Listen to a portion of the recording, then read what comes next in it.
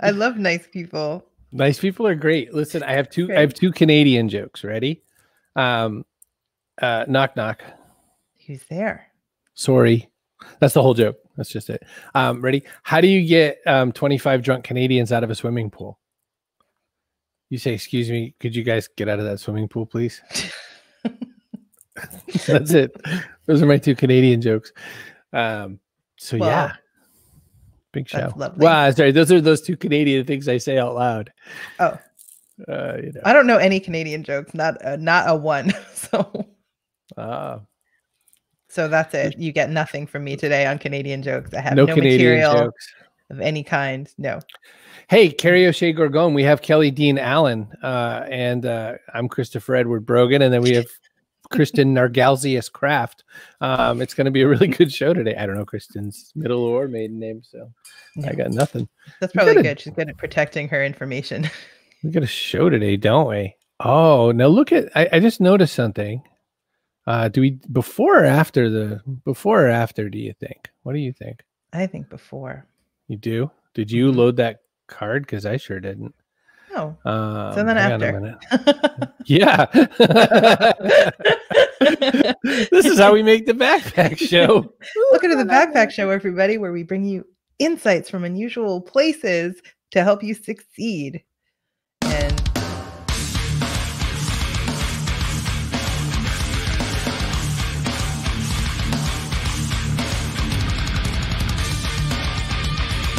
Backpack Show.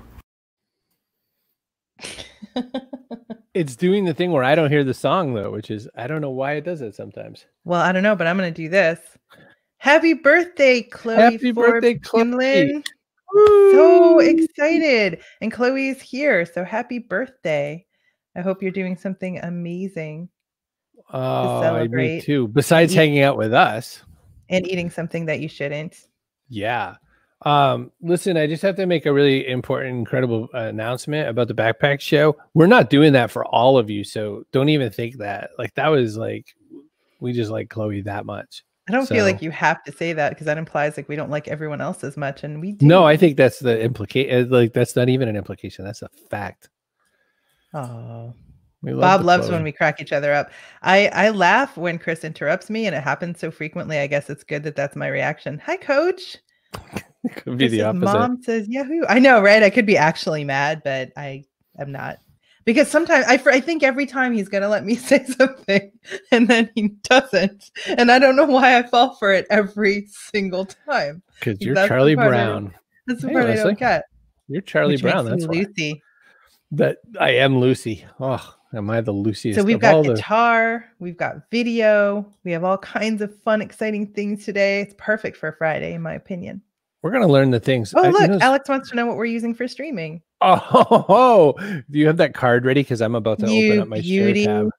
Sure. Alex, we're sponsored by StreamYard, where you can make an incredible show just like this. Go to cbrogan.me/StreamYard. Make your own show. It is amazing, quick, easy, and you can't believe how easy it is to get it done. Look at all the juicy things we can do. Yeah. Speaking of juicy things, I want to show you a juicy thing. Let me get into this here. Hang on a minute. Let's do it. Ooh. Oh my God, I'm so far from this.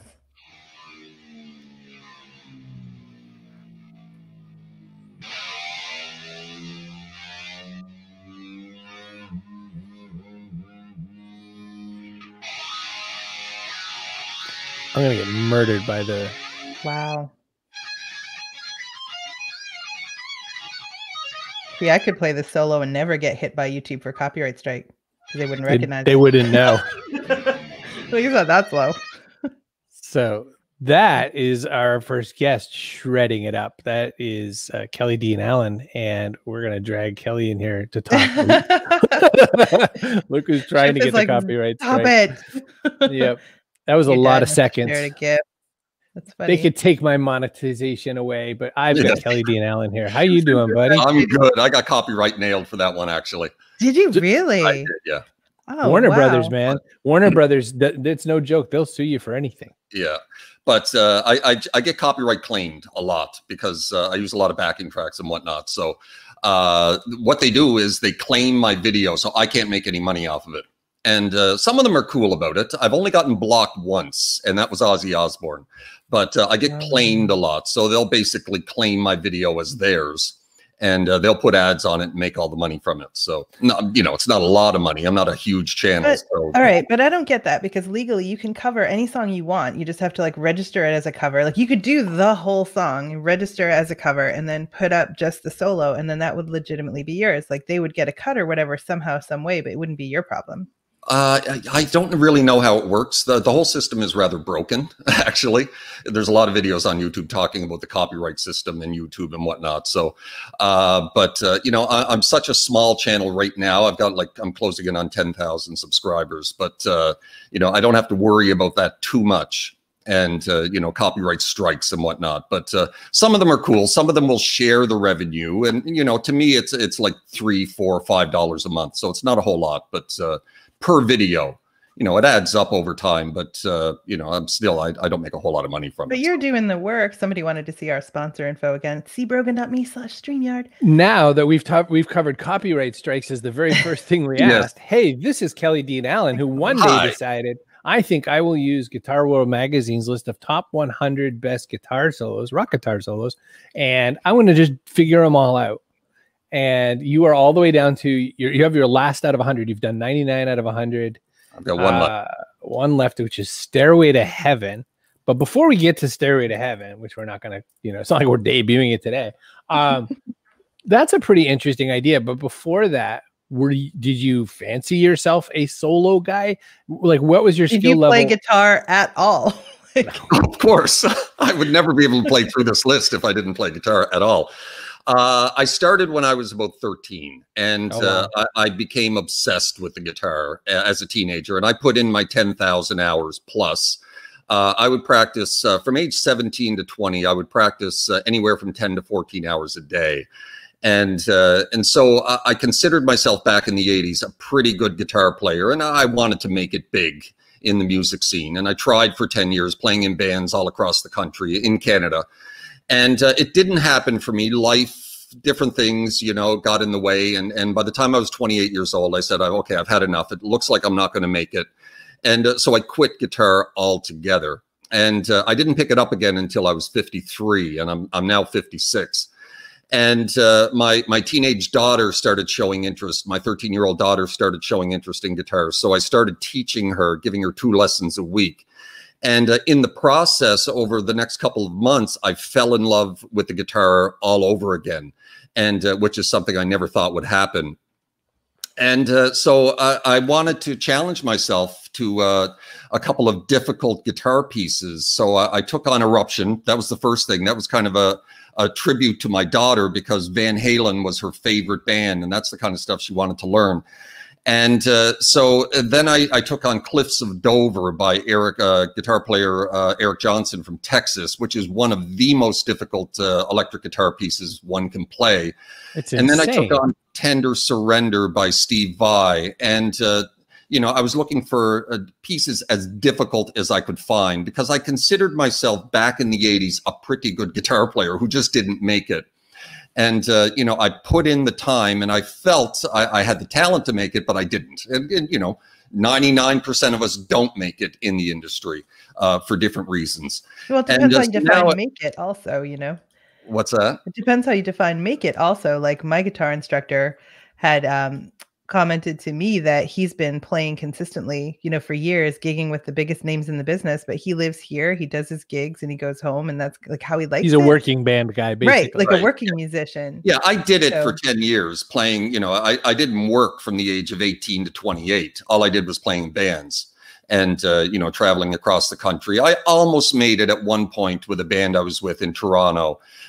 We were getting some interest from record labels and whatnot, and we were playing all the biggest clubs in Toronto and surrounding areas. But, you know, different things broke it up, women and drugs and all that stuff that normally breaks up a rock and roll band. And so that didn't happen. And so that was the final nail to me. You know, I came back to Halifax, my home in Nova Scotia, played in some club bands around here, then finally hung it up and said enough. And so anyway, at the end, you know, when I retook up the guitar again, and you know, I learned a couple of really difficult guitar pieces. It took me a few months to get myself back up to speed. Then I thought, what next? You know, I want, and I'm just doing this for my own pleasure and my own challenge. You know, I'm not looking to get back in a band again and start playing the clubs. It's just, I'm a bedroom player now, I suppose. That's inconvenient. You're like, I want to go to sleep, honey. And you're like, no, I'm a shred. Well, it's amazing technology these days. You can do it all through headphones and a computer. Yeah, with iRig and stuff. You can, Chloe wants to know if the time you took away helped you in some ways. Probably not. Probably not. I'd probably be a much better guitar player now if I didn't stop for 25 years. But, you know, it took a few months to get back up to speed. And I learned those couple of challenging pieces. And then I thought, what's next? And then I thought, okay, you know what? I'm going to play through the top 100 greatest guitar solos of all time. I don't know how long it's going to take me. And maybe I'll put it on Reddit, you know, and that's what I did. And then it started taking off from the very first one I did, which was Wanted Dead or Alive by Richie Sambora and Bon Jovi, sitting at number 100. I put it on Reddit, and it took off immediately in the guitar subreddit. And then I kept doing it, you know, and at first I was just like, you know, I'd learn it kind of, yeah, it's all right, you know, and then I'd post it.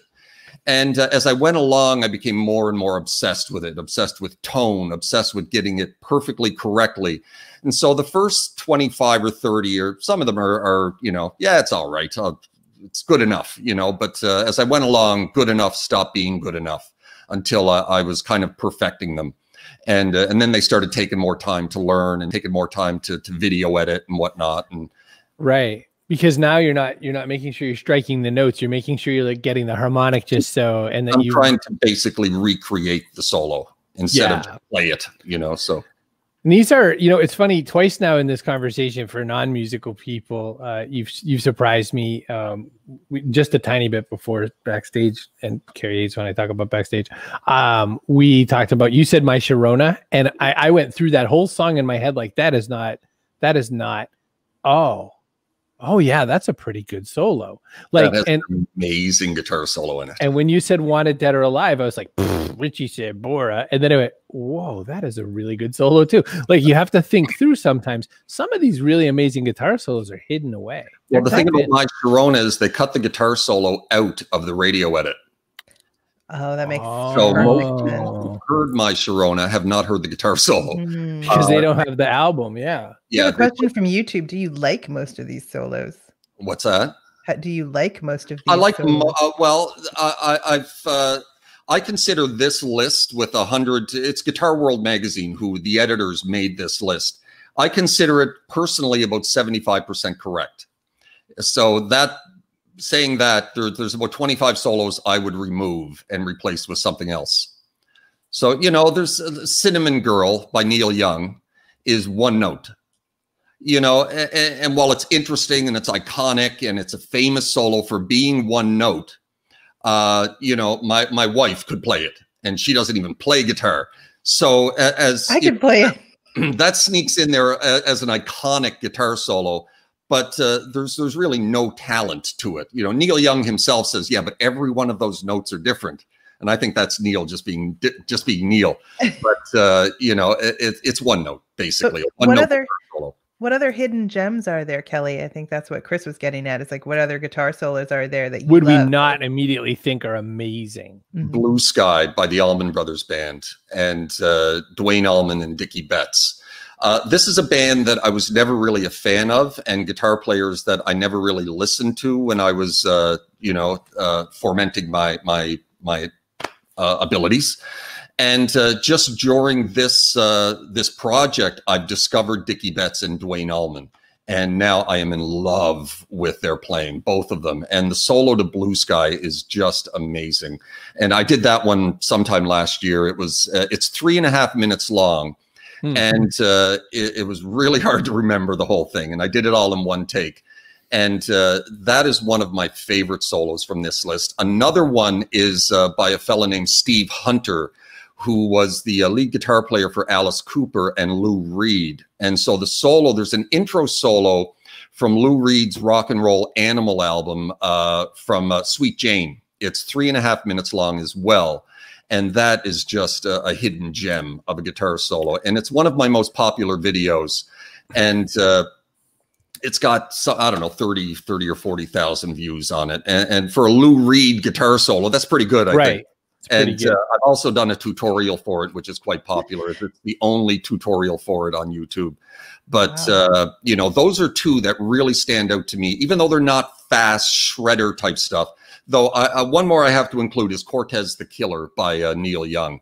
Now that is a guitar solo. And again, not a fast shredder type guitar solo, but another one that I really fell in love with. And so if you're going to compare Cinnamon Girl, if you're going to compare Neil Young's guitar soloing, you take Cinnamon Girl, which is one note and it's iconic and it's very cool. And it's, you know, it was a neat idea. And then you take Cortez the Killer, which is another 3.5, 4 minute long guitar solo, like Blue Sky and like Sweet Jane. That's an amazing solo as well. So, but I've covered all three of those so far. We have to correct something though, Kelly, because Katrina's saying it's because Neil has Canadian ears and Canadians hear better than Americans, but you're Canadian, yes? Neil Young has very good ears, yes. What about your ears? So Kelly is from Cape Breton, living in Halifax right now, Katrina. Originally, yes. So his ears should be operational, is what you're saying, fully operational. And Katrina, a little backstage moment when he said something, he popped out with, he's Canadian. And I was like, it's every single person in the country. Everyone in Canada is required to point out the Canadian artists. So I feel like we've just covered Chaz's question about what should be on the list. Yeah. Well, my next honorable mention, I've done 10 honorable mentions, and I can't remember them all right now, but one of them was My Sharona by the Knack. Another was Shine On You Crazy Diamond by Pink Floyd. Another was La Villa Strangiato by Rush and Alex Lifeson. Another one was Uli John Roth with Sails of Charon, Power Slave by Iron Maiden. Nice. Still Got the Blues by Gary Moore. None of those were on the list. And Gary Moore is one of my favorite guitar players of all time. He's not on the list at all. And he's one of the greatest guitar players who's ever lived and most versatile. But my last and most important honorable mention is by Marty Friedman and Megadeth, with probably what is generally considered the greatest heavy metal solo of all time from their song Tornado of Souls. And it's not on the list at all. So it's my #1 honorable mention, and that's coming up next week. So have you tried to play any Derek Trucks slide? I haven't. I don't. I've never played slide before in my life until I started doing this. And I bumped into Sharp Dressed Man by ZZ Top at number 44 or 45. And I didn't even realize it was a slide solo until the week that I had to learn it. I'm like, that's a slide solo. I don't even know how to play slide. So I did a crash course, taught myself how to play slide within a week. And the good thing is Sharp Dressed Man's pretty much a beginner slide solo. So I could get through it. And I learned it pretty quick. And but then a couple of months ago, I did Layla by Derek and the Dominoes and Dwayne Allman. And that's a good 4 minute long slide solo. And that's a little bit of a higher level of slide. And so that one needed some more practice to get my slide playing up to a higher level. And so I tackled that one. I think I played it pretty well, considering I'm not a slide player. And but Derek Trucks, he's up here as far as slide players go. There's nobody better. And I'm an amateur slide player, so I have not tackled Derek Trucks yet, but I plan on it. But slide is not something that I'm really interested in. So to get to that level, to be able to play Derek Trucks, I'd have to put in a lot of time to slide. And it's just not a discipline that I'm willing to put in countless hours to get good at, because it just doesn't really interest me a whole lot. So Kelly pointed out earlier that he's a Redditor, and you can tell he's not a tweeter. So Kelly, I have a question that you have to try to put into 140 characters or less. Yes. How long does it take to learn a solo? That's what Coach Gottwater wants to know. I've for the first 70 solos or so of this list, none took me longer than a week. The one that I thought might take me longer was Maggot Brain by Eddie Hazel and Funkadelic. It's 10 minutes long. And I thought, okay, that is going to take me longer than a week. But I listened to it probably about 300 times over the course of 2 months leading up to it, because I knew I needed to remember it. So technically, it's not really difficult. It's just long, and there's a lot to remember. There's a lot of effects and whatnot. So when it came time to actually sit down and learn it, I had it so ingrained and memorized in my head that it only took me a week to learn it, because even as long as it is, I had memorized it. But I finally came across one that took me about a month, and that was Black Star by Swedish guitar player Yngwie Malmsteen. Yngwie J. Malmsteen. J. Malmsteen. That took me about a month to 6 weeks to learn, because it's very, very technical. It's about as far as technical guitar playing, it doesn't get any harder than this. It's probably the hardest thing I've had to learn on this list, and it's like a 4 or 5 minute long instrumental of just lightning fast playing. And I'm amazed sometimes that these 56-year-old fingers can still move that fast, because when he put this down, he was a 22-year-old phenom, full of fire, and I'm a 56-year-old man full of ice cream, so. Well, that's your note on the way out, Kelly Dean. Yeah. I'm going to run you by a few things. You absolutely don't use Twitter. I'm going to touch the buttons for a minute, Kerry, because Joel says, by the way, the franchise king, Joel Labava, I'm such a fan of great guitarists. I love amazing solos. Thanks for introducing me to Kelly. I just checked out Comfortably Numb. Chills, man.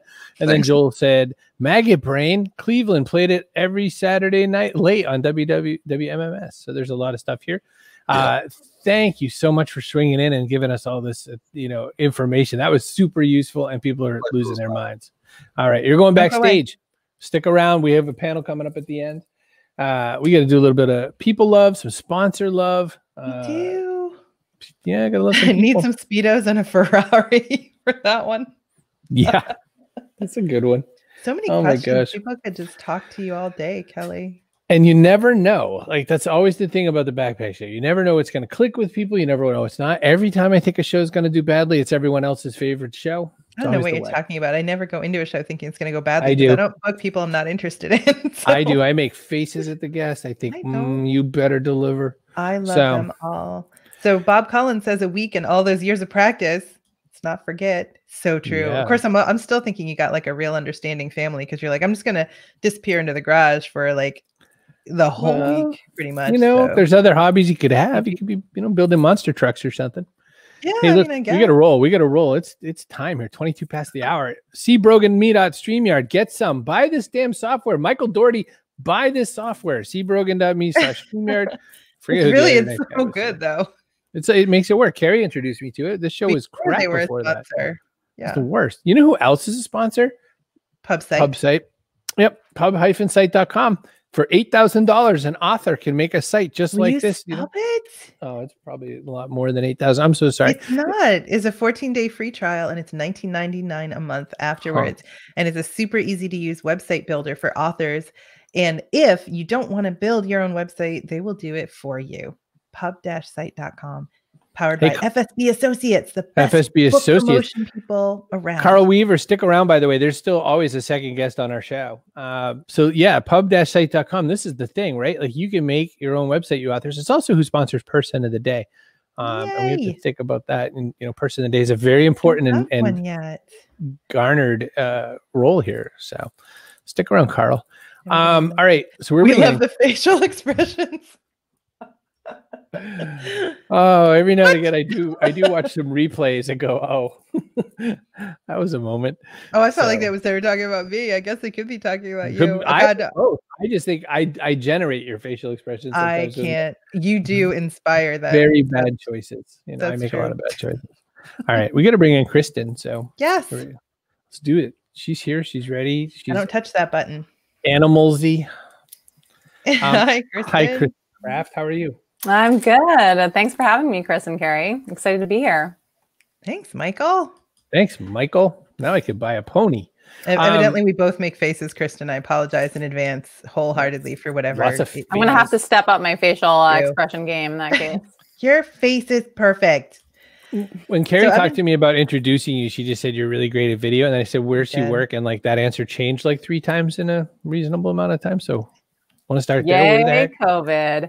Yeah. So for about 20 years, I've been building a career in tech and in software, specifically in startups. And as anyone who's ever worked in a startup knows, like, things in startups are just crazy and chaotic all the time and changing all the time. But it's a pretty great way to figure out what you need in your metaphorical backpack to succeed, because you're always trying new things, always trying new strategies, always learning about a lot about yourself and about how to succeed within an organization. So I loved the theme of the show in particular. Thank you.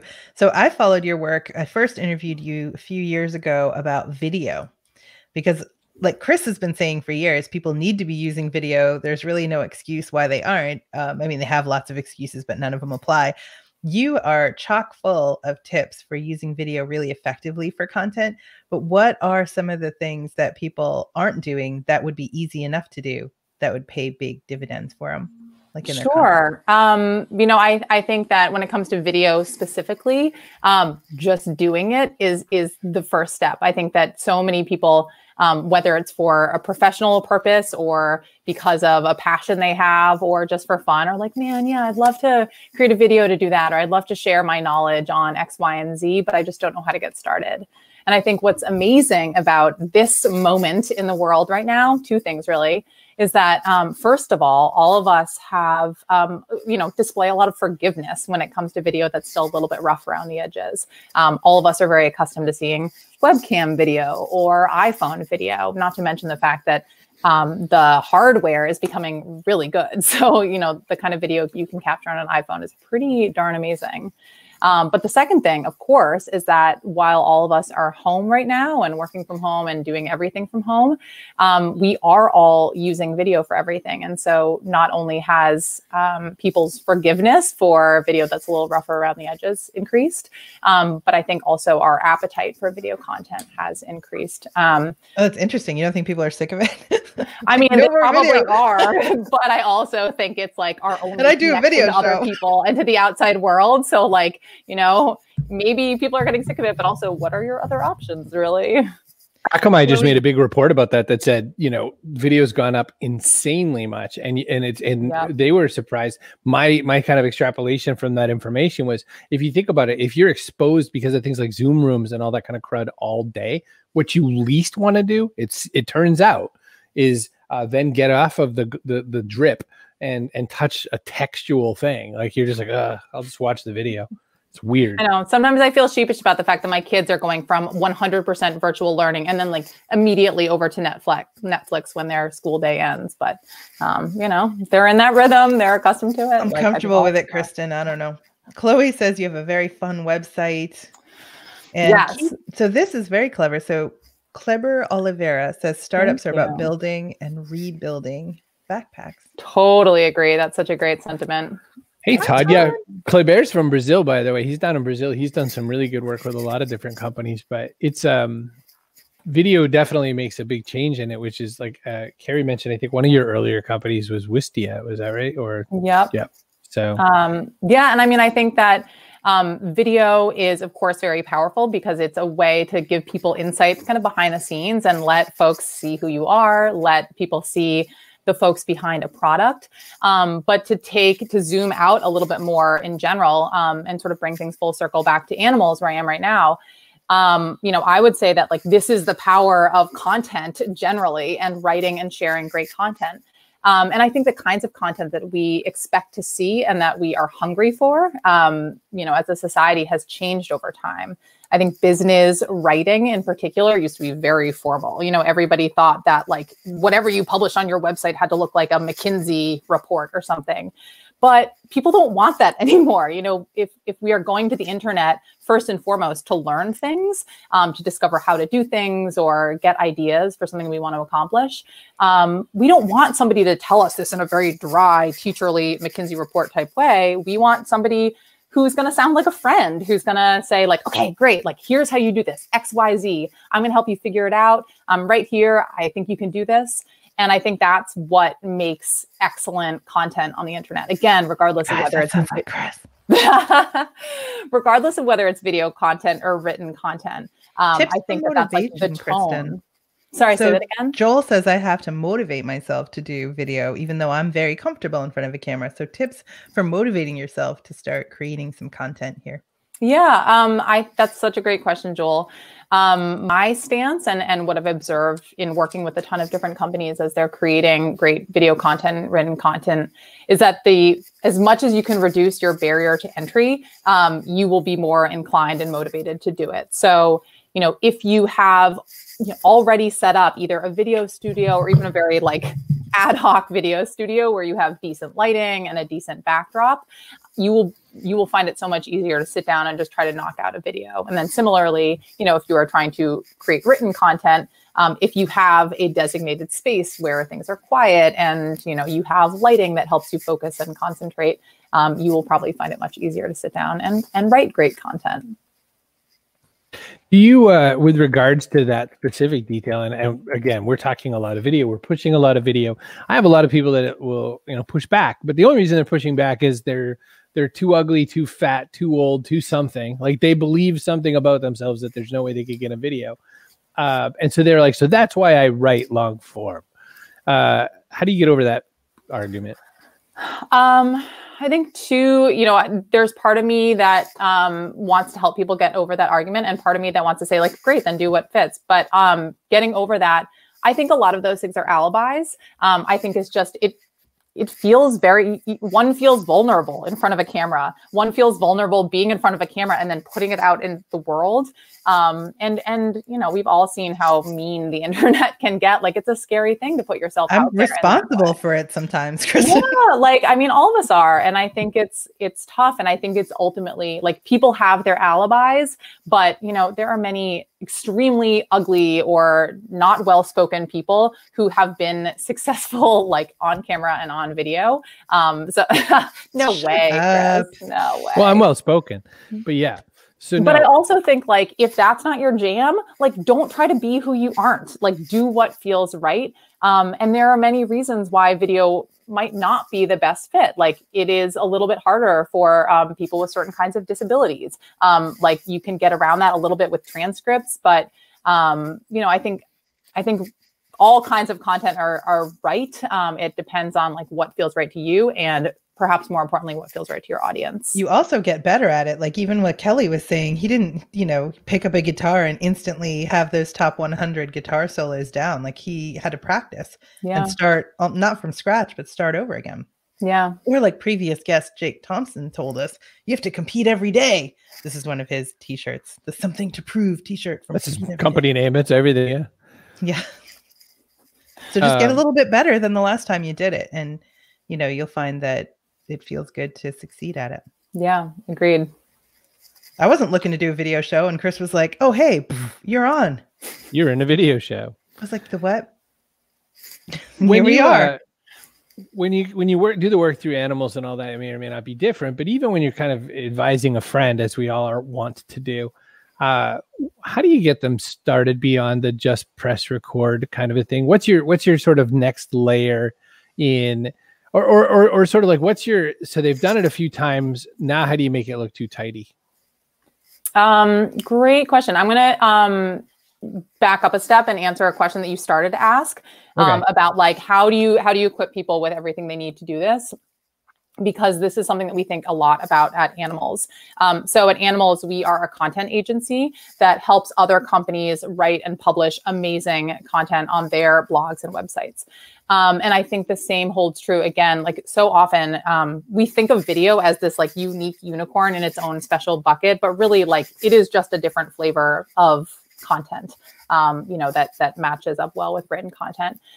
So part of the process that we use at Animalz for every kind of content is starting with the goal. And I think so often you see people who are newer bloggers or newer startups or newer to video, kind of focusing just on video as an end in itself rather than a means to an end. And whether it's written content or video content, it should always be thought of as a means to an end. So, what is it that you are trying to educate your audience about? What are the goals that you have set for your company or your podcast or what have you for 2020? And how does this unique piece of content, again, whether written or video, serve that goal? Like that's how we work with all of our customers. So, you know, if Zendesk comes to us and says like, hey, we have these very specific business goals, we start with those goals first and then think about how different kinds of content can help them achieve those goals, rather than starting with like, okay, we made this content, like now what's it doing for us?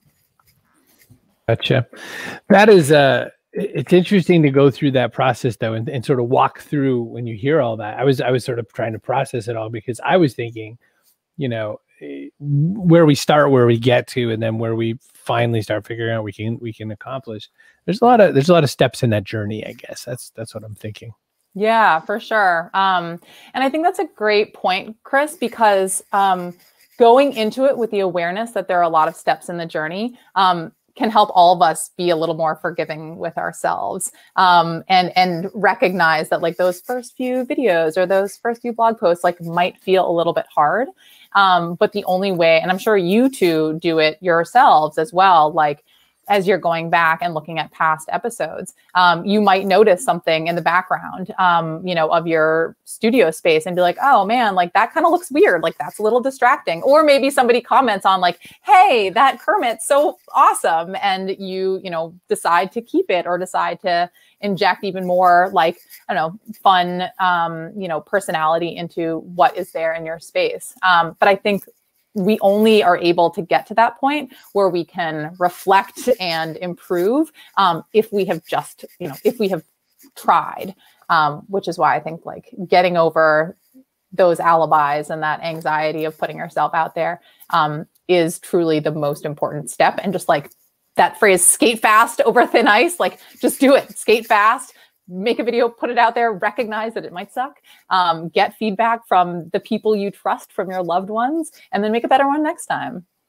Debbie says it's like me having a green screen versus an awesome background. So Debbie, one day I couldn't be in here to do the show because there were workmen in here. So I actually took a picture of my awesome background, got a green screen, and used it and made it work across the way. We're gonna bring we're gonna bring Kelly back in. We'll just grab Todd really quick because he said I've used Facebook Lives to practice and I just didn't tell many people I was doing it. It worked. I got more comfortable. It's definitely a great way to practice. For sure. Speaking of practice, Kelly Dean Allen rejoins us on the panel. Hey, buddy. My camera's there. We go. You did it. You're a pro. He's ready to play. Well, no, he just practicing. He's doing something to keep his hands busy. Yeah. Not very warmed up.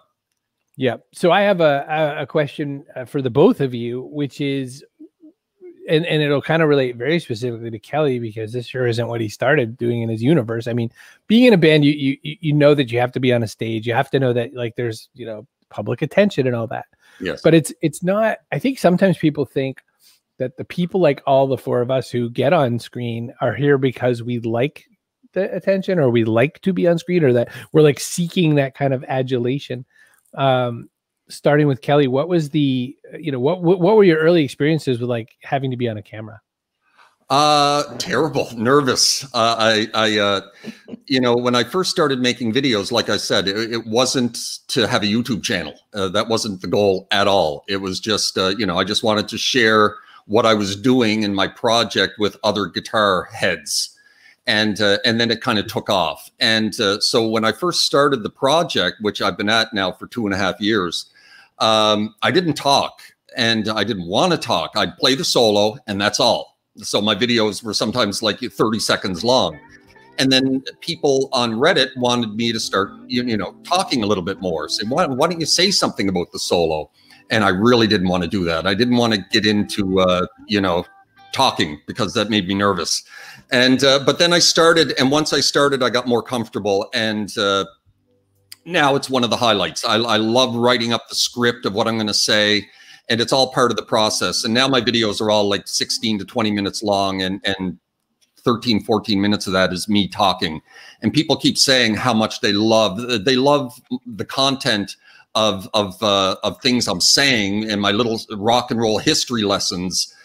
Just as much as the solos. And, you know, people say I have the voice for it. So, you know, for narrating and whatnot. So, you know, this deep kind of voice. So So people like to hear me talk, and I've gotten more comfortable with it. And so now, you know, it's a part of the video making process that I actually love. So cool. Music, please, says Fazia. Well, there was a little dip in there. What do you think of that, Kristen? What was your sort of early experiences with being on the screen versus not so much? So the first time I was roped into being on camera in a video at Wistia, and I had done like a lot of like acting and singing growing up. So I, you know, that in some ways it didn't intimidate me, but video is a totally different ballgame, as anybody who has tried it knows. And the first time I did this, our like video expert at Wistia showed me the video, and I discovered that I have a slow blink on camera. So I was like blinking awkwardly slow. I'd be like, oh, and it just looked like I was like, I don't even know. I looked like Is that like a send help signal? I have no idea. I don't know what prompted it. Like, it was so weird. And for the first few times I was dragged onto camera, I felt so awkward about it because I'd see these videos afterwards and I'm like, this is really weird. Like, why do I do this? Is this as noticeable to everybody else as it is to me? Were you like, thanks for telling me? Not. Well, like Chris at Wistia, like he, I think, noticed it as well. And like we worked on it a little bit together, and you know, again, it was so awkward. But I mean, I back at twice the speed, and you blink normal. But I think like the only way to get over that kind of thing, or anything really, because all of us do weird things on camera, is to just do it. And I'm a big fan of getting in reps. I talk about this a lot, as you know, I manage a pretty massive team at Animalz, and I talk about this a lot, and have with past teams as well, that you just have to get in reps as you're getting good at something. And there's no, like, literally there are no shortcuts to getting in reps. Just as if you're trying to, like, you know, work out and achieve some new like fitness goal, there's no shortcut. Like, you just have to put in the reps.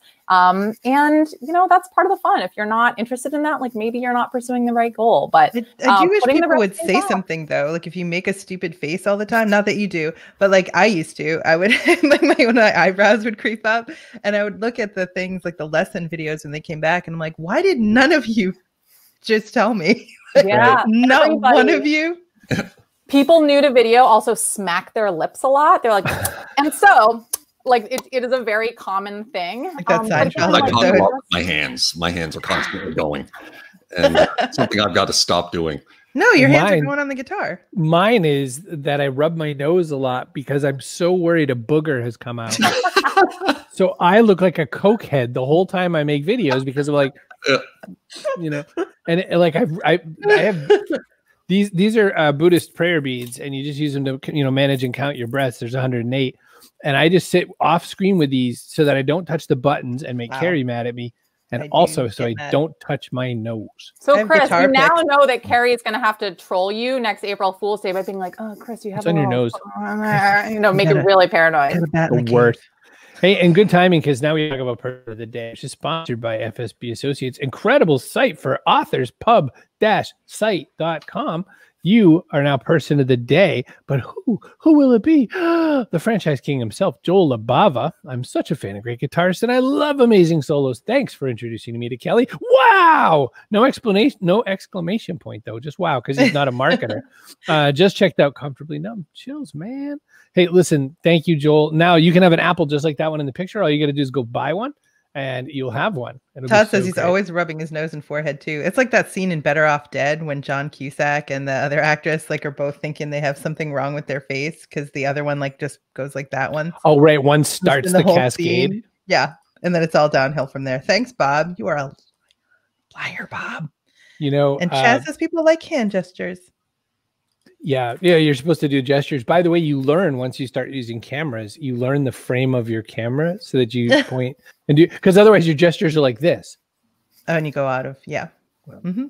So anyway, I just wanted to share this. So the very last question we have on this show, the backpack show, is what goes in your backpack. Now this backpack is on the graphic physical, but it can be also metaphorical. So it could be practice. It could be determination. It could be all kinds of different things.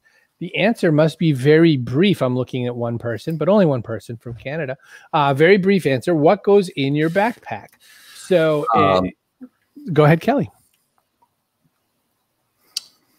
Obsession, I guess, and determination. You know, this project that I've taken on has taken 2.5 years. And, you know, I was determined right from the, I've never had a doubt that I was going to finish it. And no matter how hard some of the guitar solos were beyond my abilities, I'm like, well, I'll just get better. That's all. You know, if I can't play it, I'll just get better. And if I can't do certain techniques within that guitar solo, well, I'll just learn them. You know, there was no stopping me, and I was determined. And you know, and I have a bit of, and there I am touching my nose, and you know, no, I have a bit of a obsessive personality, and for once in my life, you know, that obsessive, addictive personality. There are times in my life where it led me down bad paths, and now it's leading me down a good path.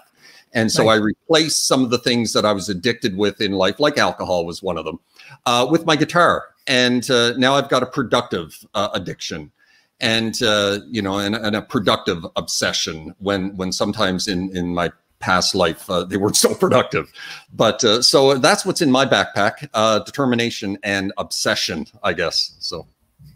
Do you count your years sober? Do you know what your count is? Oh yeah, 4.5 years. That's awesome. Good for you. Good for you. All right, Kristen, what is in your backpack, physically or metaphorically, that people for the next 5 years? Okay, so I'm looking at this through the lens of business and career. And I think the common backpack item for me is a partnership mindset.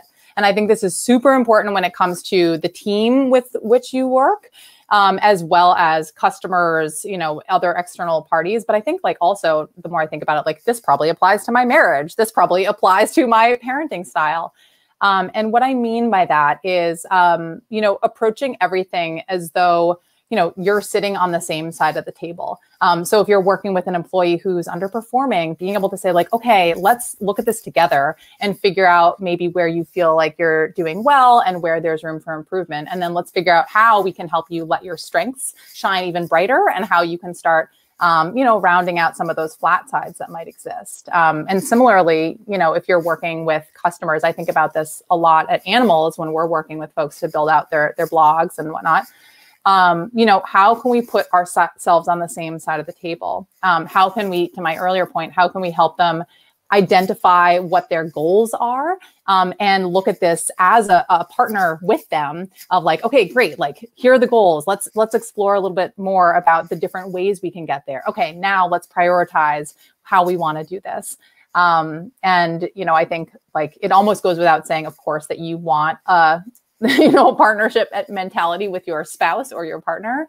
But I think like, you know, I catch myself sometimes like approaching something almost as, you know, oh, you could have done this differently, when instead it's like, oh, let's talk through how this went, or like how we might do this differently in the future. I think that kind of framing, both verbally and like internally in my own mind, makes all the difference in the world.